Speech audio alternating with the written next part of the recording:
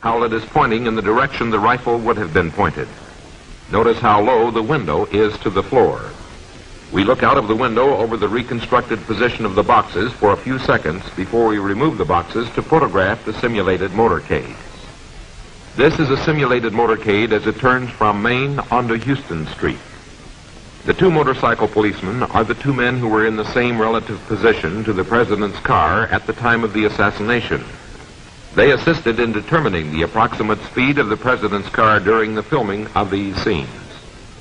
As you will notice in this scene, the turn from Houston onto Elm Street is quite sharp. The two motorcycle policemen said the turn was so slow they had trouble keeping their balance. In a moment, you can see the tree blocking the view of the car for a split second.